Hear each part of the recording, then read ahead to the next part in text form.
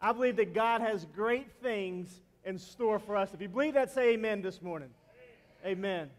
I want to read you a passage of Scripture this morning. It's out of John chapter 4. And I'm going to read John chapter 4, verses 35 through 38. John chapter 4, verses 35 through 38. Do not say 4 months and then the harvest. I tell you, open up your eyes and look at the fields. They are ripe for harvest. Even now the reaper draws his wages. Even now he harvests the crop for eternal life, so that the sower and the reaper may be glad together.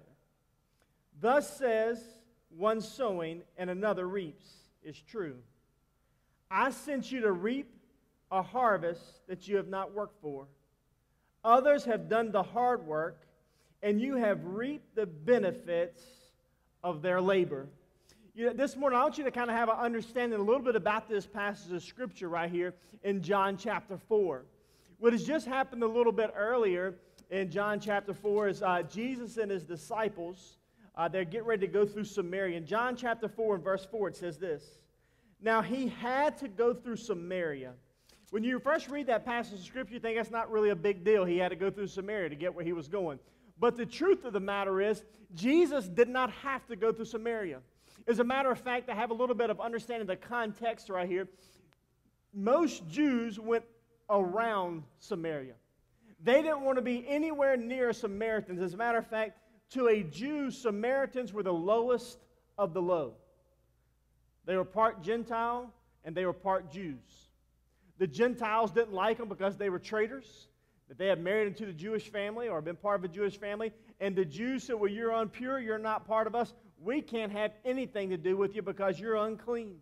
And so people that were Jewish had absolutely nothing to do with Samaritans. But right in this passage of Scripture, the reason that Jesus had to go through Samaria was a spiritual reason. The Holy Spirit had instructed Jesus, I have work for you to do in Samaria. And so this to follow up on this passage of Scripture, we're not going to stay a lot in John chapter 4 today, but just to give you some understanding. Jesus comes up and he sees this woman at a well. It's midday. And she's there at this well and she's drawing water.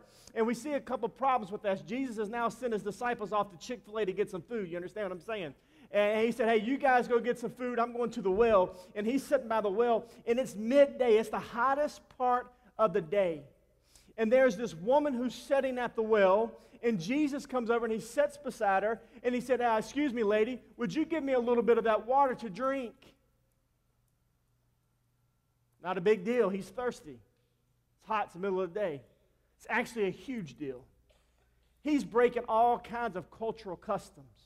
First of all, men didn't talk to women. Jews didn't talk to Samaritans. And this woman was not an everyday regular woman, not an everyday regular Samaritan. As a matter of fact, she was at the well at noonday because she was an outcast. All the other women would go early in the morning while it was cool. And they would begin to draw their water. But you see, this woman had a reputation. It was not a good reputation. As a matter of fact, as you read on the Scripture, you'll find out she had been married 5 times. She was living with a man now. So as a matter of fact, she didn't go to the well because she was the talk of the well, if you understand what I'm saying. All the other women would come and gossip about her. And Jesus comes to her and he says, lady, he goes, if you knew who I was, I'd give you water to drink where you would never thirst again. And she basically looks at him and says, well, who do you think you are? Are you greater than that father Jacob? And through conversation and love, she begins to recognize she's talking to the Messiah. Jesus said, hey, go back and tell your husband. She goes, hey, I don't have a husband.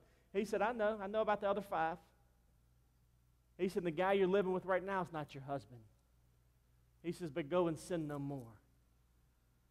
She found something at the well that day. She found a loving father who was willing to forgive her. And so his disciples get back and they look and they go, whoa, wait a second, what's Jesus doing? Doesn't he know that's a Samaritan woman? But they knew better to say anything, so they just discussed among themselves. And so finally, one of them got brave enough, I'm sure it was Peter, said, hey, your Chick-fil-A sandwich is getting a little bit cold over here. I got you some waffle fries. Here's your food, Jesus. And he said, I've eaten food that you know nothing about. And then he goes to this verse that we just read right here, talking about the harvest. Do you not say 4 more months than the harvest? I tell you, open your eyes and look at the fields. In one version it says, they are white unto harvest. In this passage it says they are ripe unto harvest. So to understand the harvest, we have to talk a little bit about that. How many farmers do we have in here this morning? Raise your hand. Not a lot of farmers in here. We got one over here. Greg thinks he's a farmer, okay? Farmer in the Dale over here. Greg actually grew up on a farm. I grew up on a farm. But to understand this passage of Scripture, we have to understand a little bit about farming. Some of you guys grew up on farms. My dad grew up on a tobacco farm. That's where I grew up at. Thank God when I came through, we didn't raise tobacco. That's a lot of hard work.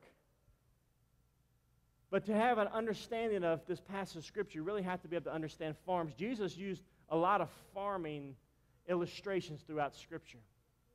And you see, these disciples, they would understand a little bit about the harvest. Now, I want to tell you something right now. He said, first of all, I want you to understand something. He goes, the harvest is now. And I want you to understand this one. We're going to be talking about that. The harvest for the church is right now. But there's something else you have to understand about the harvest. The harvest is hard. I want to tell you something. Harvesting is hard. You know, like I said, we grew up on a farm when I was a kid. We had some pigs and we had some chickens and we had different things like that. At one time when I was living here in Roanoke, I had about 30 head of cattle. We'd have to cut hay and do all that fun stuff all the time. And I enjoy working around on the farm.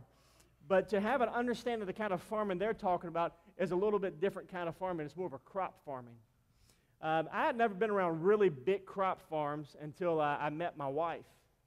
And I remember Stacy took me down to Camden, North Carolina, where my buddy Jonathan, that's where we met at in Camden, North Carolina. And she took me down to her grandparents' farm, which her uncle runs now, and her cousins. And we went down to this farm, and the first thing she told me to do, she said, we're going to climb up this thing right here. It's called the leg. I'm like, what in the world's a leg? She said, it's on top of the grain bins, and you can see out across the farm. It's beautiful. Well, I walk over there, and I look up, and I look up into eternity, and I see a ladder. And I felt like it was Jacob's ladder. I was going to keep on climbing until I saw Jesus, if you understand what I'm saying. And she said, it's not very high. She goes, just follow me. You know, of course, at this time, we're just dating. We hadn't even gotten engaged, and, you know, being a man, I can't show her that I'm scared of heights. And so she gets on this ladder like a little monkey, and she starts climbing up. She's not in here this morning, is she? Thank God she's working next door. I won't get in trouble. And so I start following her up this ladder, and I get not quite halfway, and I'm looking down. It's a long ways down. This ladder's 100 and something feet high. That's what I said. And it's summertime. It's July. And you know, for some reason, when you're a little nervous or scared, you start to sweat more. And it being July, at this point, I wasn't sweating. I just gotten out of the shower. And that ladder feels kind of slick. And she goes up a little bit higher. And she said, hold on, stop right there. I said, why? She said, you've got to flip down the grate. I said, the grate? I said, what are you talking about? She said, that right there. She goes, unlock that and flip down the grate. She goes, that way if you fall, you only fall halfway. At this point, I look up at her. I said, honey, this is not a grate. This is called a cheese grater. Because if I fall from that distance, I'm going to be shredded into pieces, falling down to the very bottom. Reluctantly, I flipped the gate, and I followed her to the top with my eyes closed and told her how beautiful it was up there. And when we got to the top, I'm not kidding, it was just swaying. But you could see for miles and miles, nothing but fields. Cornfields, soybean fields, depending upon the year. Other times it's wheat fields. Back in the lake, John could tell you he grew up there, and we spent a lot of his time there back in the lake, and it's about 20,000 acres between the farmers back in there. And it's absolutely flat. Far as you can see at different times, it'd be either corn or soybean or wheat or barley, depending upon the season.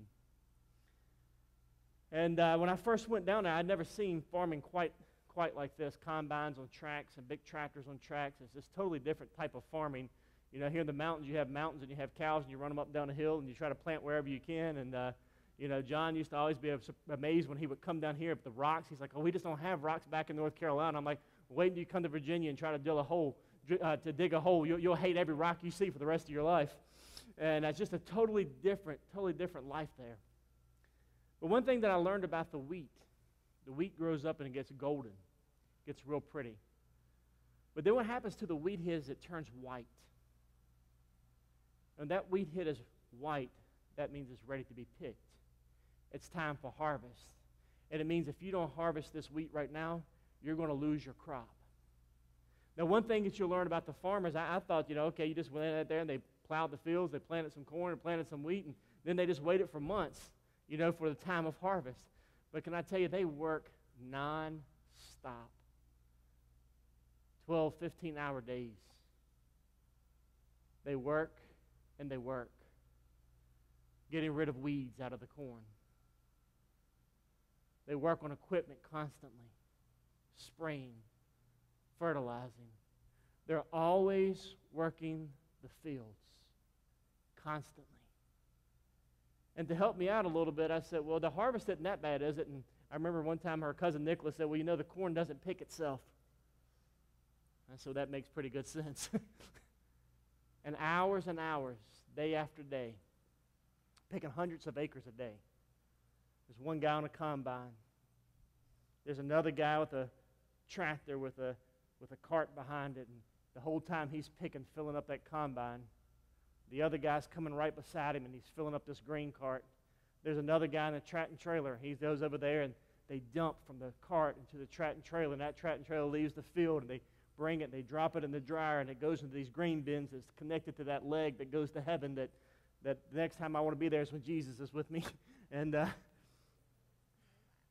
all of a sudden, he parks this 18-wheeler, and all the corn's dropped in. It goes to the dryer that's sent there, and you know what he does? He gets in another 18-wheeler, and he goes straight back to the field.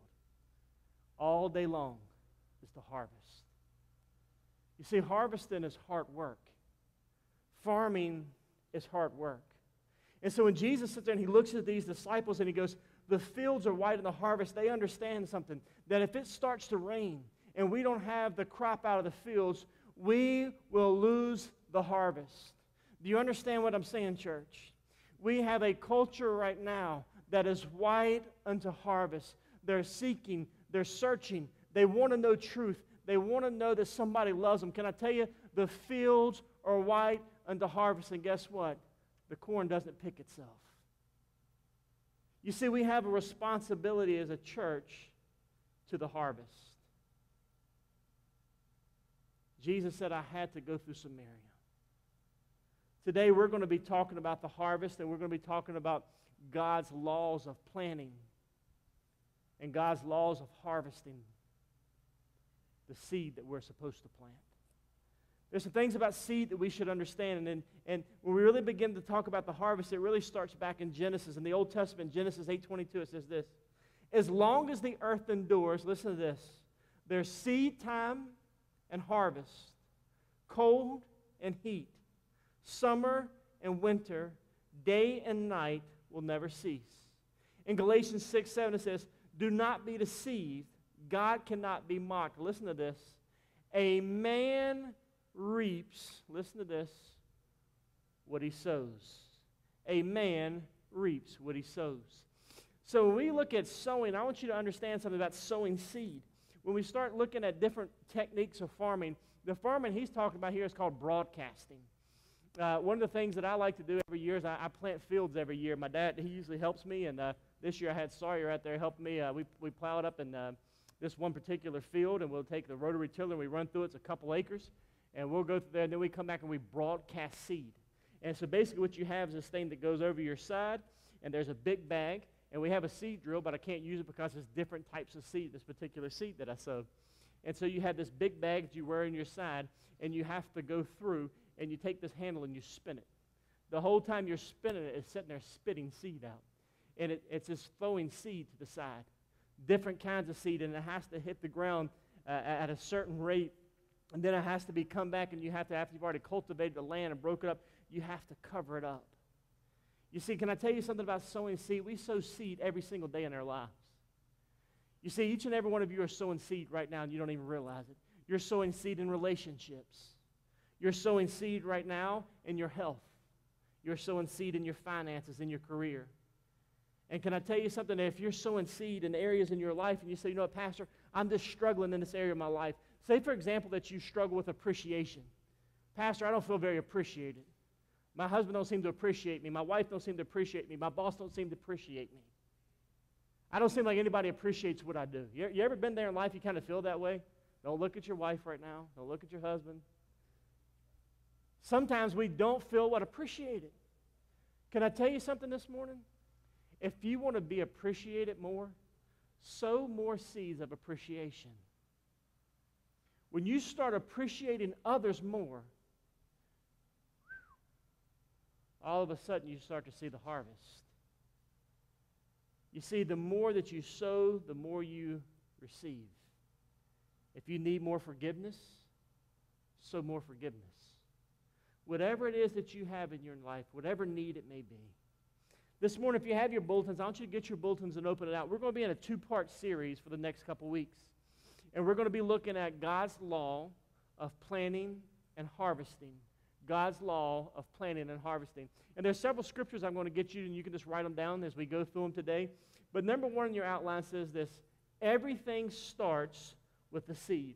Now, I want you to think about this: ideas, thoughts, dreams. Everything always starts with the seed. Can you imagine when Walt Disney was sitting down that day, after all the rejections that he had? People had told him that he had no imagination, that there's no way that he could ever do anything at the magnitude that he was thinking. Here's one of the guys I believe probably had one of the greatest imaginations in the world. Somebody said, you have no imagination. But everything that Walt Disney did, everything that we enjoy today, you know, it has started with an idea, with a thought that Mr. Disney had. It started with one thought. It started with a seed. You see, we give seed away to help others. It was said this way one time: you can count the seeds in an apple, but you cannot count the apples in a seed. You can take an apple and you can split it open. You can count all the seeds in that one apple.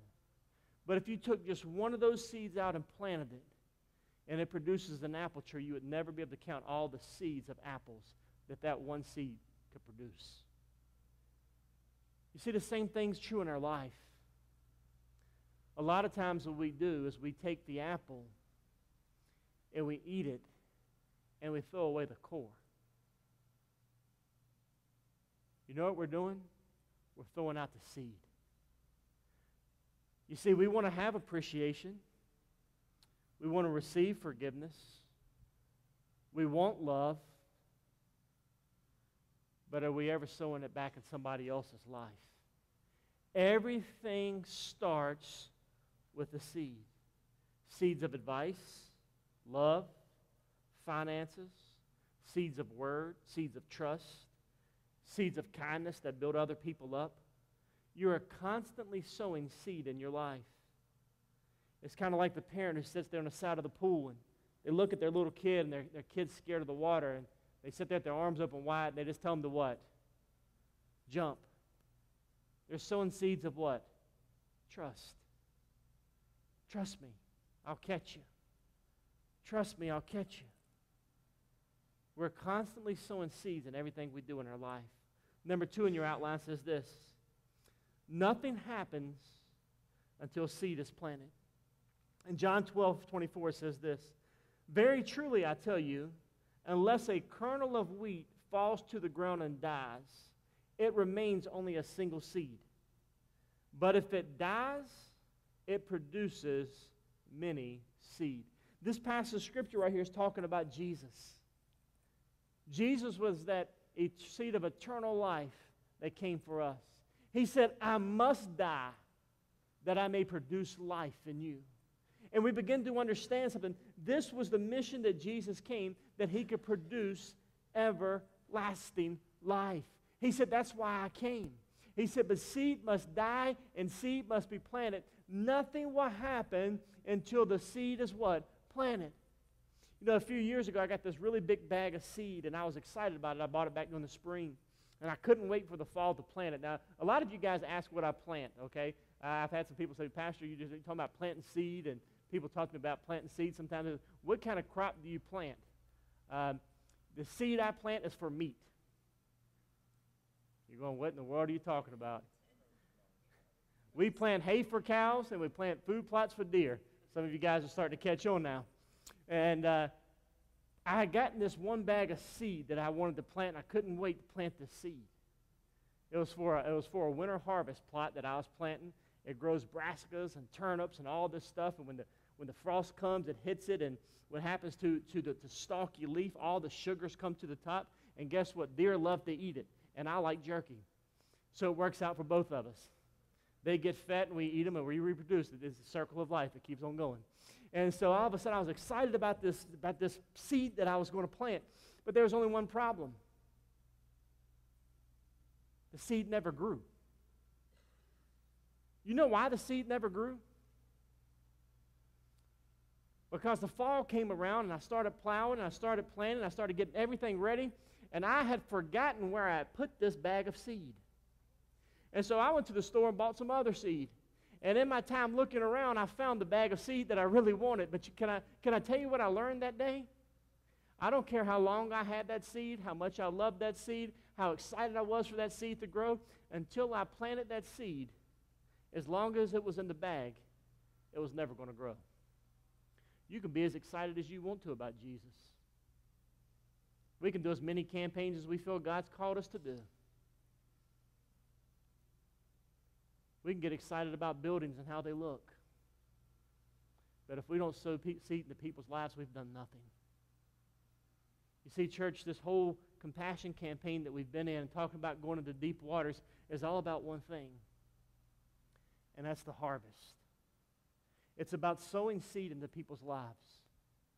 And in order for us to sow seed and to get the seed ready to be planted, can I tell you what? We have to break up that ground, and we have to prepare that ground, and it's not always easy. There's all kinds of different kind of soils. And we have to prepare. We have to be ready. You see, we can pray and pray for God for the harvest, but if we're not ready for the harvest, guess what? We're going to be in trouble. We have to be ready. You see, that seed never sprouted because I never took it out of the bag. You see, seeds are meant to be planted. Sowing seeds is also an act of faith. You see, something happens that's great when we give seed away.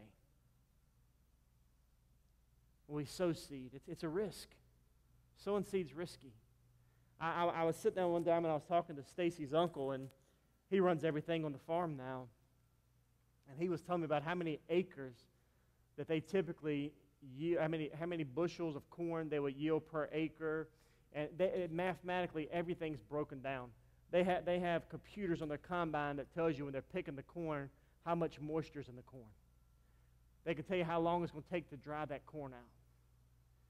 They can sit there at the GPS and program in that combine, and it's going to actually go row to row exactly how they have planted that corn. It's a lot of thought and a lot of effort that goes into it.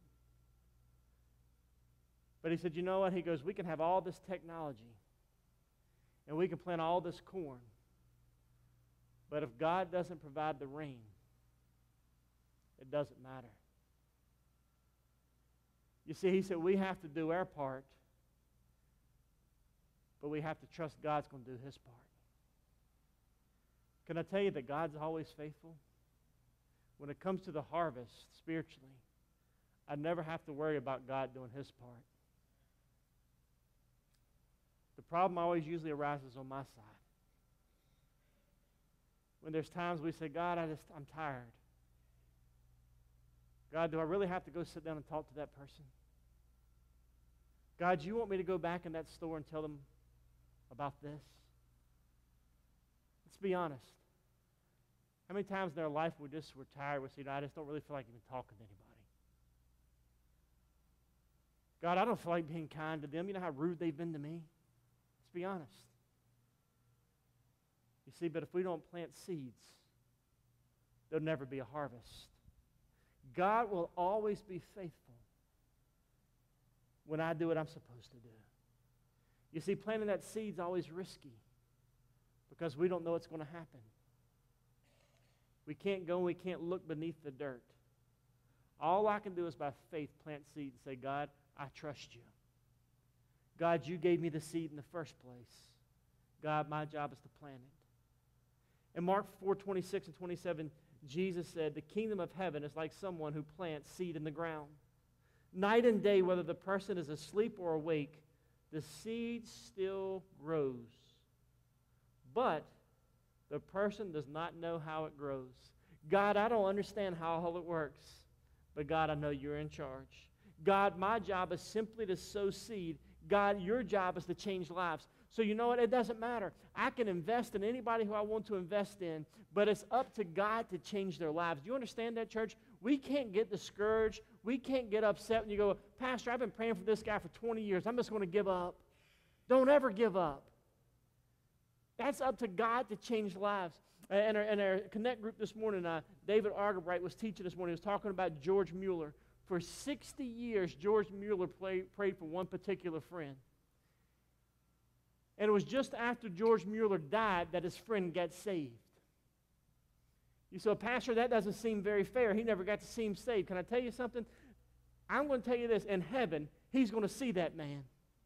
You see, I want to tell you something. Sometimes sowing seed is hard. Sowing seed's not always easy, but can I tell you, there's eternal rewards in your investment. We can invest in anything else we want to in this world. I don't care how big your 401k is. I don't care what your net worth is. You can sit here and you can invest into anything in this world that you want to invest in. And guess what? When you die, it's still here, and you're still dead. You can't take it with you. I don't care if the Brinks trucks follows you to your grave and they plant it in the ground. Guess what? That money's still in the ground, and your soul's still going to come before an eternal God. The only investment I can ever make in is in spiritual things that has an eternal reward. The greatest legacy, I talked about it last week, that I can ever leave my kids is Jesus. It's not finances. That's the greatest thing I can ever leave them, is a legacy of faith. It's to sow seeds of faith in my children's life. But if I don't plant it, guess what? Nothing will ever happen. The third thing is this. When there is a need, sow more seed. If there are barren fields in your life, start planting. Now, I'm going to tell you this. The same thing is true in the church. When there are barren fields in the church, start planting.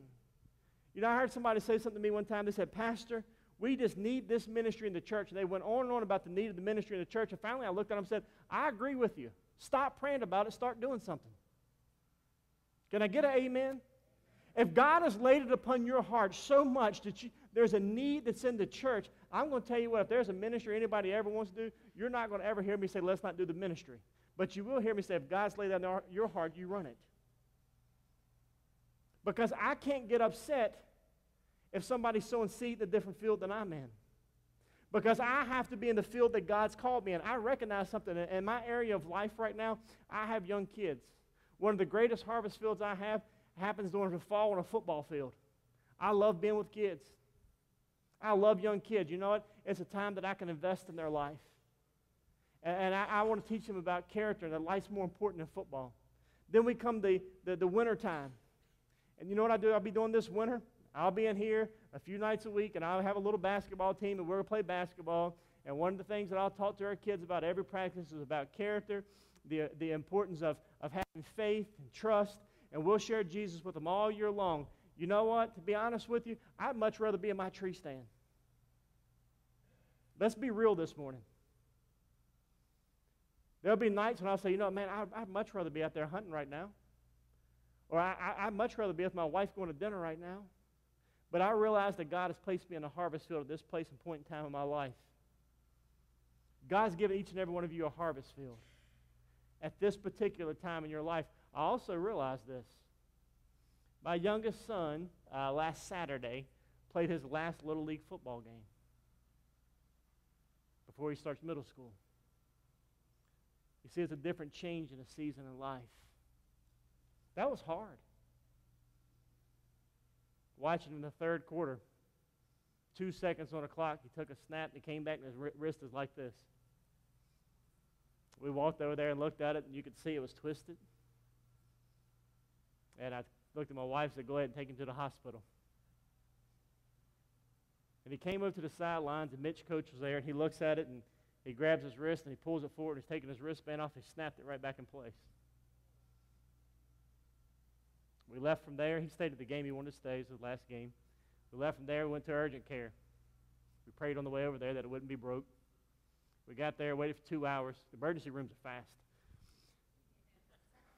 You'll catch on to that a little bit later. We got there. They took the x-rays, and they said everything's in place. There's nothing broke. That is a praise. We prayed on the way over there. I'm just going to tell you, I believe in prayer. We went through this with my son Sawyer a few months ago, and a doctor showed us the break in his leg twice. I believe God heals. But we were sowing seeds of prayer in his life, the importance of it. But I recognized something that Saturday on the way to that hospital. That was the last time I would coach him at that age. I don't begrudge the field that God has placed me in. It's not always easy.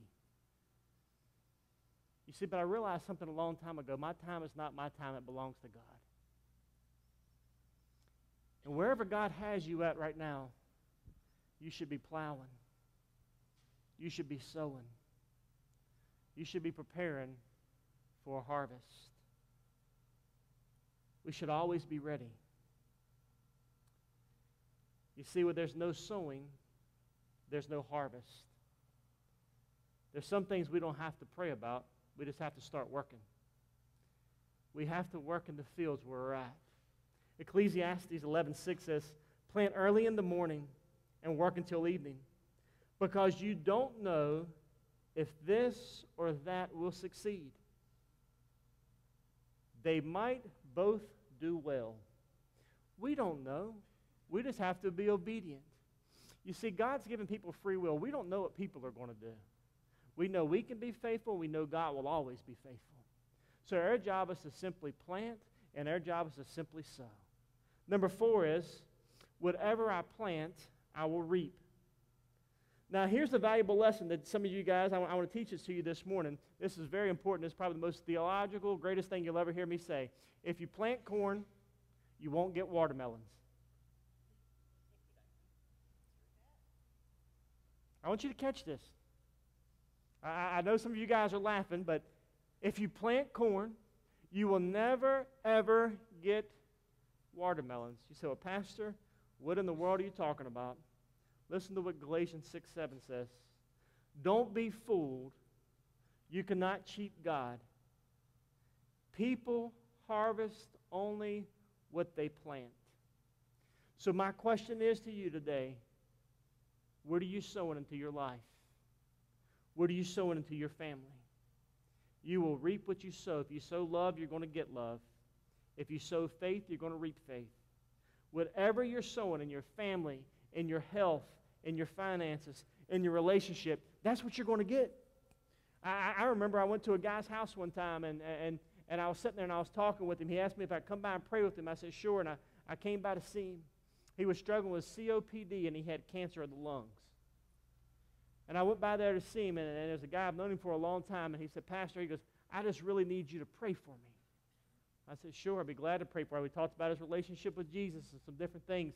And he goes, well, I need you to specifically pray that God would heal me. I don't mind praying for God to heal people. I believe God heals people. The only problem was this man was sitting there with COPD. He was sitting there with lung cancer, and he was smoking a cigarette with oxygen. I looked at him. I said, God can't help stupid. I had a good enough relationship with him to say that. I wasn't being mean. He looked at me, he said, what do you mean, Pastor? I said, you're sitting here and you have lung cancer, lung disease, you got COPD.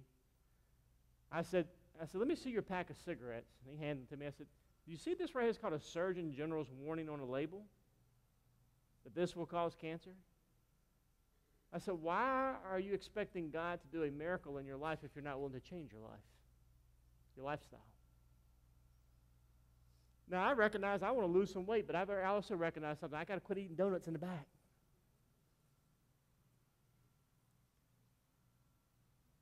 What you sow, you're going to reap. What you sow, you're going to reap. If I sow seeds of weeds, guess what I'm going to get in my garden? I'm going to get weeds. Listen to what the Scripture says about bad seed. Here's just a few of them. In Job 4:8 it says, I have noticed that people who plow evil and plant trouble harvest it. Proverbs 22:8, those who plant injustice, listen to this, will inherit disaster. And the reign of terror will come to an end. Hosea 10:13 says, but you have planted wickedness, and you have reaped evil. You have eaten the fruit of deception, because you have depended on your own strength and on your many warriors. Matthew 7:2 says, for you will be treated as you treat others. The standard in which you use in judging is the standard which you will be judged. Scripture is very clear. Whatever seed you're sowing is what you will reap in your life. If you sow negative seed, you're going to reap a negative harvest. But aren't you glad that God's good? If I just read that in Scripture right there, I'd leave here depressed today. I'm going to be honest with you. But I love what Scripture says about sowing good seed. This is what it says. In Proverbs 11:8 it says, the wicked earns deceptive wages, but the one who sows righteousness gets a sure reward, an eternal reward. Do you understand that, church? That when you sow good seeds, seeds of righteousness, that you're going to receive God's reward. Listen to Hosea 10:12. It says, I said, plant the good seeds of righteousness, and you will receive a harvest, a crop of love.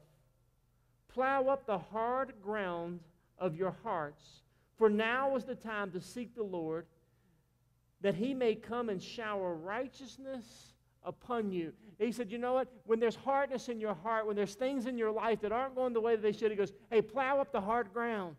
He said, work the ground. It's not always going to be easy. One of the things that I learned when I moved to Roanoke was when I went to plow ground here, it was totally different.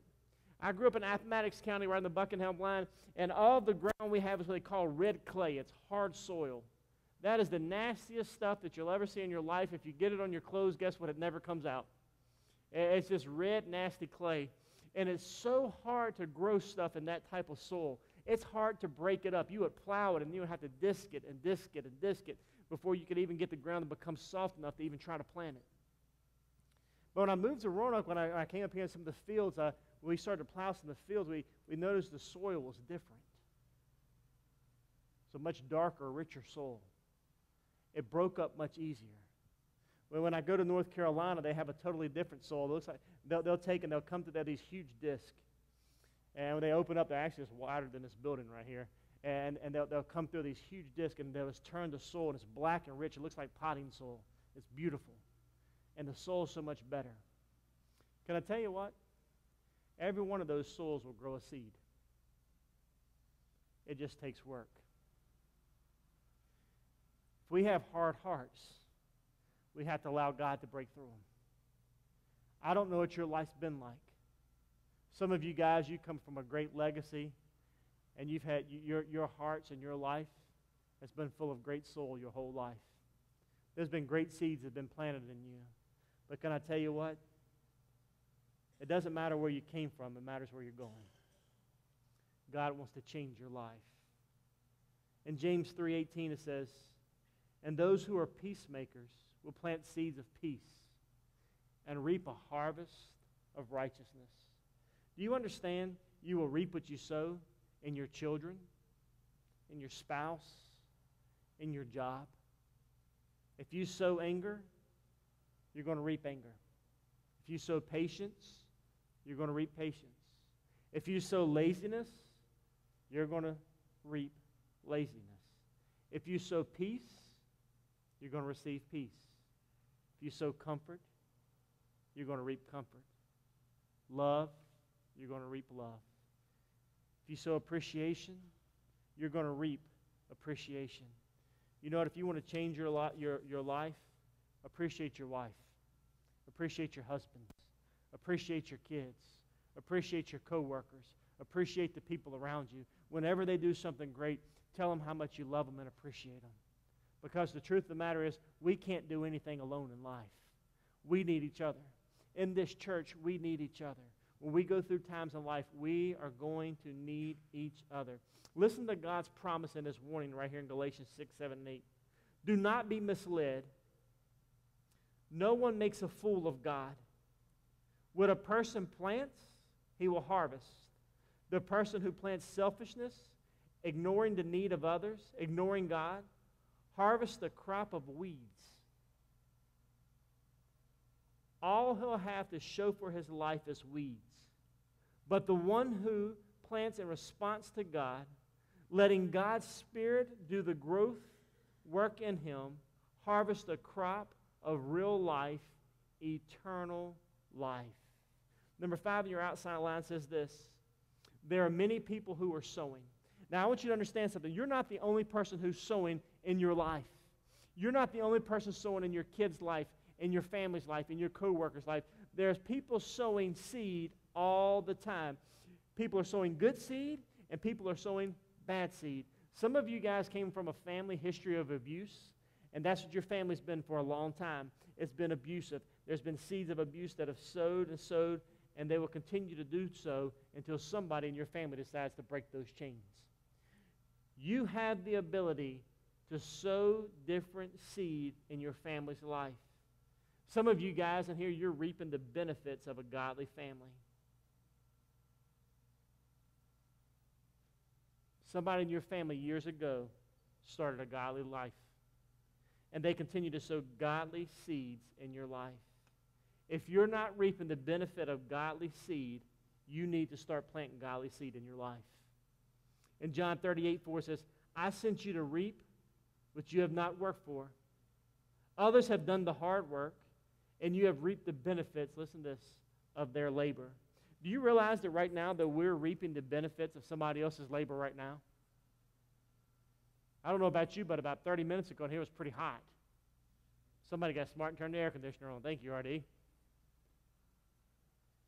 You know, we're reaping the benefit because, you know what, several years ago, there's a pastor that saw a vision of placing this building here. Years before that, there was another pastor that had the vision of building the brick sanctuary next door. Now it's their children's education building. Before that, there was a little white chapel on the hill that a man had a vision of and started an idea, one seed. There should be a church there. Do you realize that we're reaping the benefits right now? We're reaping the benefits right now of seed that somebody else planted. Seeds of generosity. Sometimes we'll never even see the benefits of seeds that we've sown. In this compassion campaign, one of the things that we're doing is geared to our children's area. That we believe that God's called us to go into a harvest field. There's been a barren field. There's some crop out there, but not nearly enough. We're supposed to sow seed. I believe in it. That's why I'm part of the compassion campaign. You know what? I don't have any kids in children's church anymore. Somebody else will benefit from seed that we're sowing. After we're gone, guess what? Somebody will continue to benefit from seed that you've sown. I don't know about you, but I am so thankful that God took a seed and He planted an idea in the heart and the mind of S.J. Connor. Because of that seed, I sat here in the past 20 years of my life, and I've seen how God has worked in my life and the life of the church, and I'm blessed and I'm thankful because of it. You see, because when we're sowing seed, we don't know how it's going to return. We don't know how much that seed is going to produce other seeds. We're benefiting from previous generations right now. I'm thankful for those who planted. I'm thankful for those who have watered, who've poured and invested in me. That's why it's so important, I believe, that we have to teach our children the importance of investing right now in sowing seed. We never know how one life is going to affect another life. There's a story that's told of a lady who used to teach Sunday school class. She got up one Sunday morning, she prepared her lesson, and she was all excited to go teach. And she got there to that little church. She opened up her Bible, she opened up her lesson, and she sat down with her one student. And she taught that lesson just like there was thousands of students in her class. She taught it with all of her heart. Only one person showed up that day. One person came to Jesus that day. This lady was investing. She was watering. She came to harvest one seed. We know how many seeds are in one apple, but we don't know how many apples are in one seed. That young child that day was named Billy Graham. Because that lady saw the investment of investing in one child. She could have easily said that day, you know, God, I'm just going to save this lesson for later, and we're going to do some coloring sheets. But she said, no, God, you've given me a harvest field. God, you've given me one seed. We never know whose life we're going to touch. That's going to touch many other lives. Number 6, reaping is always a different season than sowing. Reaping is always a different season than sowing. You see, you have to sow long before you ever reap. I'm going to close with this in Ecclesiastes chapter 3. In Ecclesiastes chapter 3, verses 1 through 5, it says this: there's a time for everything, a season for everything under the heavens, a time to be born and a time to die. Now, I want you to stop and think about that. There's a time to be born and a time to die. All of us in here, our days are numbered. I remember one time I had a discussion with a guy, and I was young. I just entered the ministry, and I was in Lynchburg Church of Nazarene. I was about 20 years old, 19 or 20 at the time. And I had a guy come to me, and we were actually at a hospital praying for a lady that I knew. And he looked at me and goes, you know, Pastor, if you have enough faith, God will heal this lady. He said, I don't believe anybody's ever supposed to die. He said if you pray with a lot of faith, I don't believe they're supposed to die. And I looked at him, I started laughing. You know, of course, I'm 19, 20 years old. I said, what do you mean? He said, if people have enough faith in Scripture, they just won't die. I said, that's not true. I said, because that means if somebody had enough faith, they would never die. That goes against Scripture. And I said, not only that, I said, but if nobody ever dies, how are we ever going to populate heaven? You see, Scripture says there's a time to be born and a time to die. That the Scripture tells us that our days are numbered. And so we're to spend each and every day as an investment into God. You see, there's a time that we're going to be born, and there's work for us to do. There's also a time when God calls us home, and that's when we receive our eternal reward. There's a time to be born. There's a time to die. There's a time to plant and a time to uproot. You see, sometimes when we plant, we sit there and the fields look so barren. Then all of a sudden we see the crops starting to come up, and it's so pretty. It's nothing like looking over a wheat field of gold and wheat field, and you watch as the wind blows, and it blows back and forth. It's so pretty. But there also comes a time that you have to uproot that wheat. It's time to be picked so it can be sown. There's a time to kill and a time to heal. A time to tear down and a time to build. Now, I think that's hard in our lives sometimes. Because we sit here and we say, well, God, we've built this. Why are we tearing it down to change it? That's really hard in a church sometimes. Sometimes we look at a church and we say, you know what, well, I remember when brother so-and-so built this or sister so-and-so built this. It was back in 1972, and they built this right here. And I don't think we need to change it because they built it. Can I tell you there's a time to tear down and there's a time to build? So, Pastor, what do you mean? I remember I was talking with one lady one time, and she said, I don't think we need to remodel anything. I said, well, how come you changed the pictures in your house? Why'd you get a new sofa? Well, that one was old and outdated. Can I get an amen? Do we ever change the curtains on our walls? Do we ever change the pictures on our walls? Do we ever change our carpet, except for John Rippey because he's too tight? Candy, I'm glad you came into his life. John said, give me that 1970s carpet back, that harvest gold. How many of you guys remember Harvest Gold, for the commodes and the Harvest Gold? Yeah, you remember how ugly that was back then? Amen. If you still like it, I'm sorry. That's okay. We all have different tastes. I remember I liked it so much when I was a kid, we took all my mom's fingernail polish and tried to paint it for her. She didn't like that neither. That was one of the worst whippings I ever got in my life. All of her Avon was gone. But there's a time what? Time to tear down and a time to build. You know what? Sometimes, we just have to go through. We have to say, you know what? Things that worked in 1970, they don't work in, 2019. I learned that when I was doing student ministries. Things changed. Kids are not the same. When I was a kid, when I was doing student ministries, they're definitely not the same now when I was doing student ministries. Kids are constantly changing. Culture's changing. You know what? But the gospel never changes. We may use different vehicles, but the gospel never, ever changes. That's the one good thing. You know what? I'm not going to take kids roller skating like you would back in 1970, but I can remember the kids loved to go play paintball. They loved to shoot each other. They loved to do crazy things. Things change. Scripture goes on to read like this. It says, there's a time to weep and a time to laugh. A time to mourn. I can't say this too loud because we're in the Church of Nazarene. There's a time to dance. Just keep one foot on the ground. A time to scatter stones and a time to gather them. A time to embrace and a time to refrain from embracing. Everything, listen to this, church, has a season. Everything. Our seasons of life is always changing. You see, in your life right now, you may be in a different season. Some of you have children may have just graduated high school and they're in college. Some of you have kids right now that have been in preschool and they're getting ready to go to elementary school. Some of you guys now are at a different point in your life that your grandkids are graduating high school. And you're in a different season of your life. Can I tell you what? It doesn't matter what season we're in. Listen to this. We're always planning. We're always expecting a harvest. In Timothy, it says, be ready in season and out of season.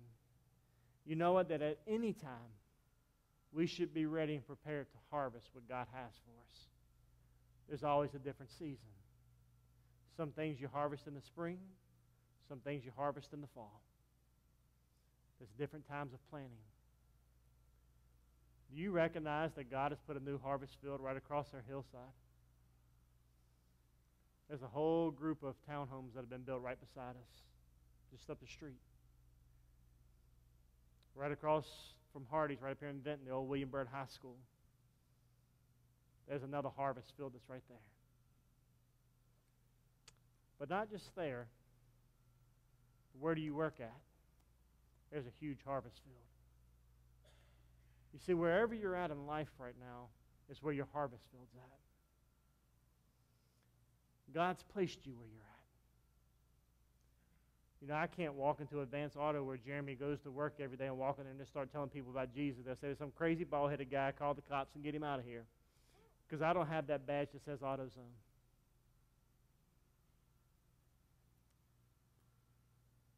I can't walk into William Byrd High School and start talking about Jesus. I don't have a badge that says I'm an employee of William Byrd High School. I'm not a student that's enrolled in William Byrd High School. I can't walk in there and just start telling people about Jesus. But can I tell you, students, something? God has placed you exactly where you're at for a reason. You're one of the greatest places in your life to be able to sow seed. Not only to sow seed, but to reap a harvest. You know what? Some of you guys will pastor. Thank God I'm in my golden years. I've already retired. I don't even go to work. Can I tell you what? There's plenty of work to be done. There's a group that comes in here every week. They set up for the food pantry. There's people that come into the food pantry every week. We don't know what lives are being touched, but we know they are. There's going to be clients that come through our food pantry are going to walk through these doors and you'll never know who they are. But their lives will be eternally changed. Why? because we're planting seed. This morning, as we get ready to close in prayer, I just want you to stand where you're at this morning. I'm going to have our praise team come forward, and we'll have them close us out in just a minute. We're going to close out with a worship song today.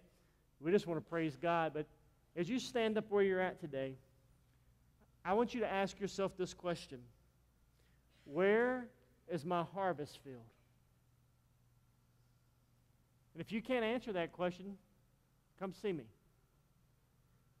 If you can't answer that question, just begin to pray and say, God, open up my eyes and show me where is the harvest field. Let's pray together this morning. Dear Heavenly Father, we recognize tonight, in just a couple short hours, there's going to be a harvest field in our parking lot. There's going to be boys and girls and moms and dads, and they're going to come here tonight looking for a piece of candy. They're going to come here tonight, Lord, wanting to get a hot dog. Lord, but can we give them something so much greater? Lord, may we give them Jesus. Lord, may we sow seeds of hope tonight. May we sow seeds of love, kindness, seeds of generosity. Father, may we share Jesus. Lord, for these are all characteristics of who you are. You're a righteous God, a loving God, forgiving God. You're a God of hope. God, tonight, may we open up our bags of seed. And Lord, mixed in that seed, can we open up a lot of bags of candy? Father God, we recognize that, Lord, through the giving of a piece of candy, we open up the eyes of a little child and we open up their hearts. Lord, and tonight, may we be Jesus to somebody. Lord, we recognize the harvest is right now. So, Lord, today, may we go out into your harvest field. Lord, we love you and we praise you. It's in your name we pray. Amen.